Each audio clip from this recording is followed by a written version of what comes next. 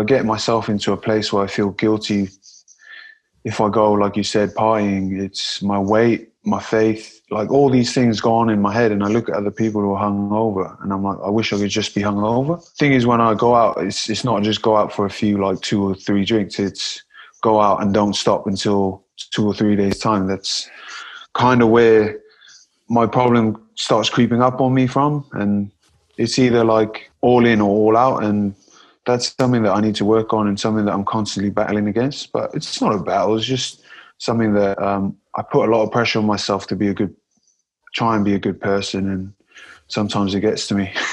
I'm interested just by that because you are a good person. And I think most successful people are racked with those demons. If you didn't have the voice that said after you've been on the piss, or you have missed a training session, or you've forgotten your boots, that wasn't right and that wasn't professional, you wouldn't be as successful as you are.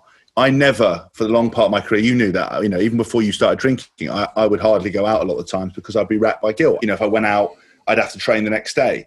I was never satisfied. And I think it's interesting you say about your, not when you get complacent, but sometimes that knife edge of feeling invincible is what makes you one of the best players in the world. If you looked at doing some psychology stuff as well, I know you use faith as a tool, but speaking to psychologists and harnessing that, because it's a fine line between success and failure, and you don't want to eradicate the feeling of being, invincible. It's something that I certainly looked into when I was younger, whereas now I think for me what makes it easier is kind of putting it out there and talking about it, rather than whether it's the media or whether it's my wife or my parents. I'm pretty open book, and when I feel like that, it makes me a better player.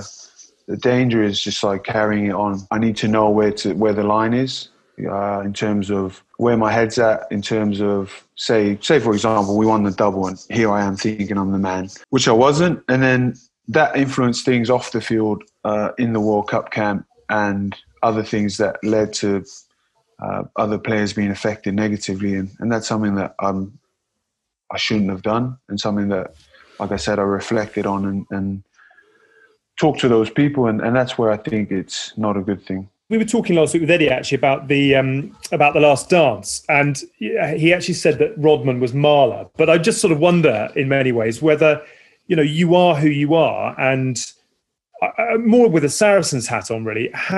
What Saris have done to enable you to maximise your potential, but to also keep you on track isn't necessarily the right expression, but to keep you within their framework. Do you know what I mean? Saris is an environment where, it's similar to England. I feel just as comfortable in England. The only difference with England and Saris is there's other players from different clubs that aren't used to it.